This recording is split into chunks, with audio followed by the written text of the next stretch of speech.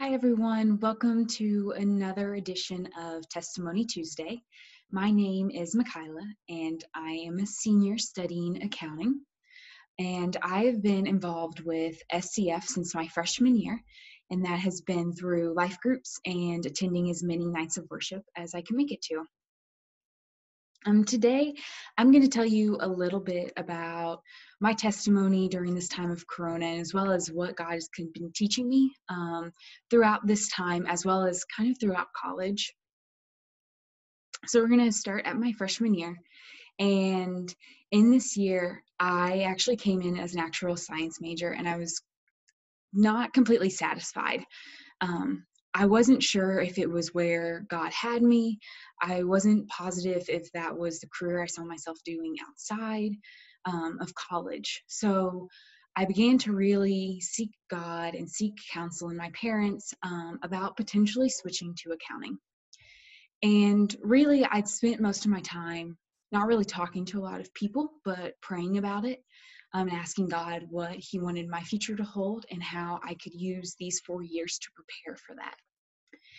And I actually was randomly having a conversation with a friend I made from my life group my freshman year. And I brought up the fact that I was looking at switching majors, which is something I wasn't talking about to really anyone. But it was completely God who prompted me to do that, because after I shared that I really wanted to job shadow, I just didn't know where. She was like, my aunt works at a CPA firm in downtown. You can job shadow there. So God really set that up for me.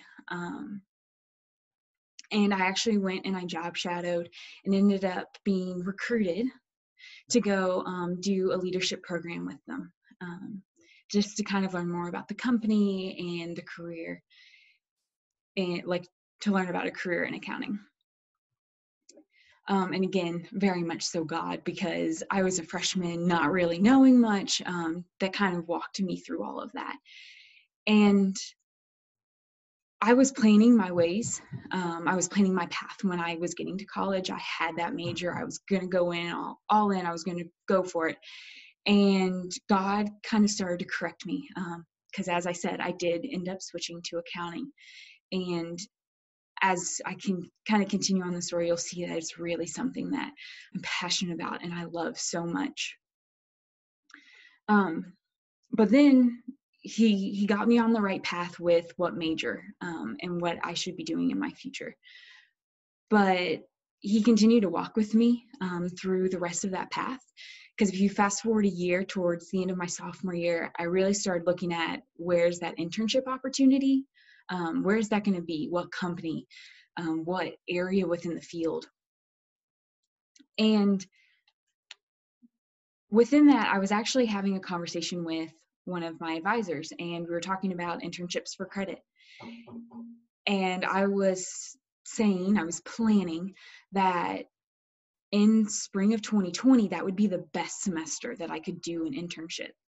And the accounting industry works pretty far out in advance. So to be going into an internship in spring of 2020, you're starting to look for that in the spring of 2019. You're starting to look for that in the summer. And a lot of times those positions are filled very quickly, at minimum about a year out.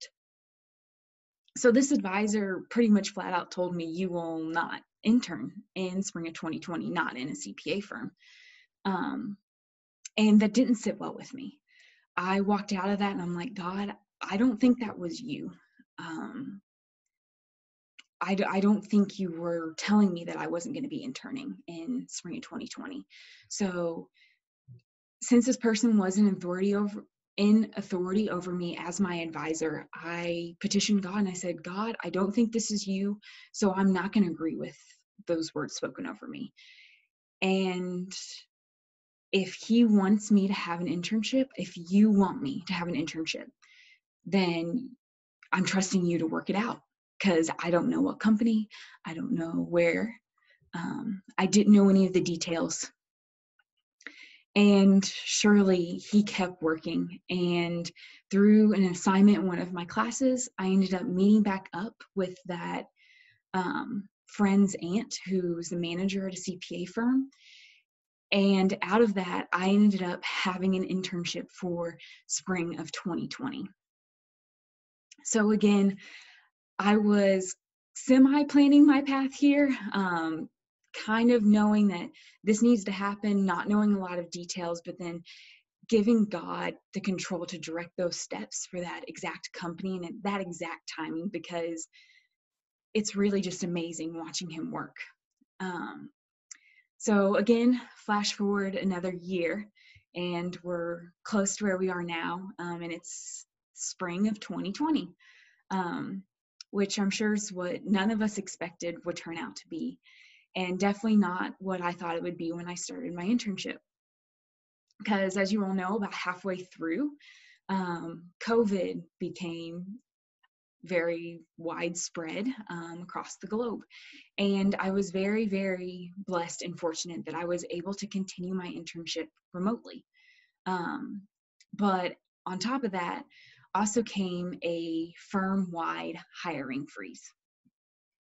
So essentially, until the economy was able to kind of settle back out, this company decided that they were not going to be hiring anyone. And the general expectations is after you intern, they are going to offer you a job. And if they don't offer you a job, they're not planning on hiring you. So this is definitely transitioning out of that normal plan, that normal path, the path that I was expecting myself to take. And it was quite disappointing. And I really started to be attacked in my thoughts from the enemy. I started thinking that, you know what, you've done like a pretty mediocre job here at this internship. You know, they weren't going to hire you anyway. Even if there wasn't a hiring freeze, they weren't going to hire you. And guess what? This hiring freeze is going to last so long that you're going to graduate and there's still not going to be a position for you. And you don't have any other prospects. You haven't looked at any other CPA firms. And it was just this constant barrage. And I would take every thought captive and pull out my Bible and they would go away, but they would always come back. And I really, really have fallen in love with this company. And I pretty quickly realized, like, this is where I want to be. This is where I want to be. And I kept telling God this. I'm like, but this is where I want to be, God. So finally, it kind of hit me one day. And it was like, this is where I want to be, but I haven't asked you where you want me to be.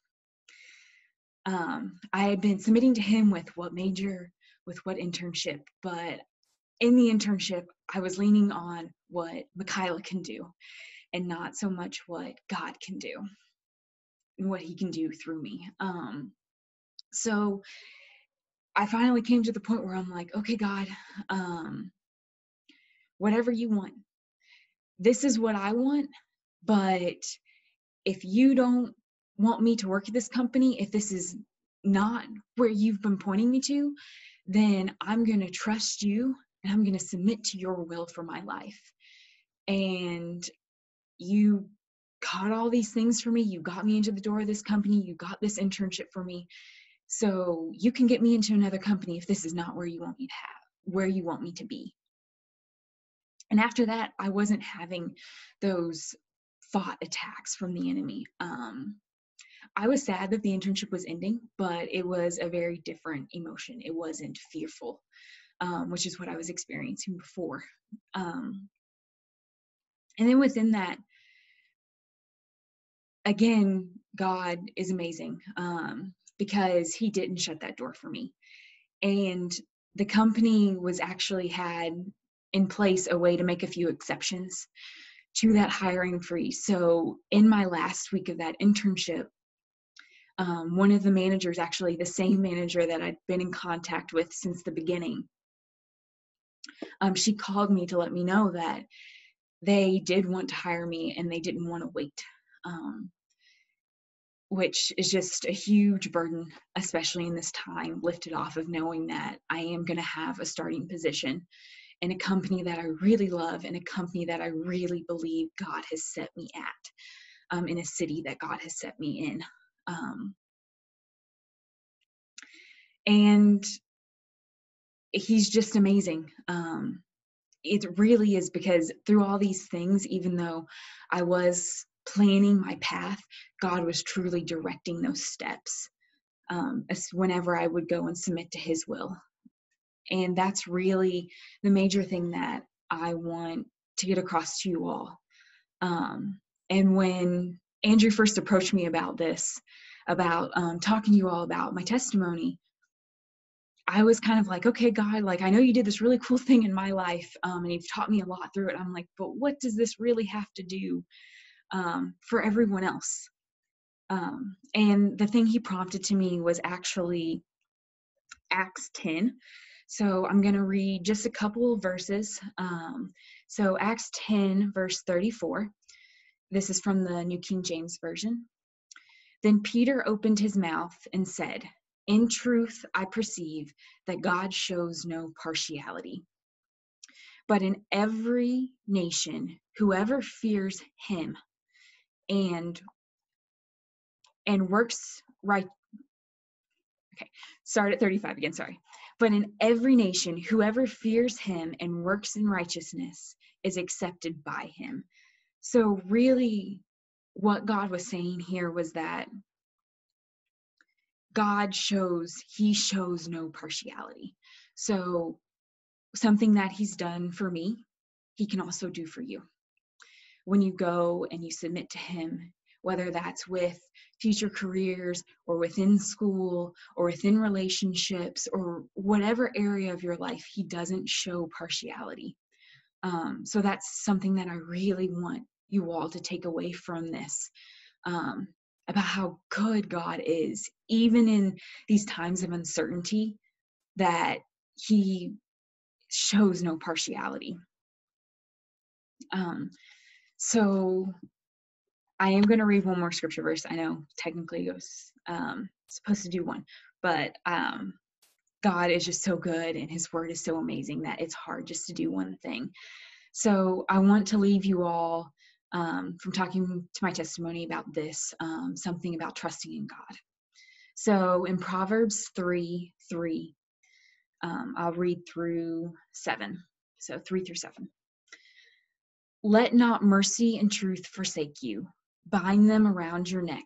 Write them on the tablets of your heart.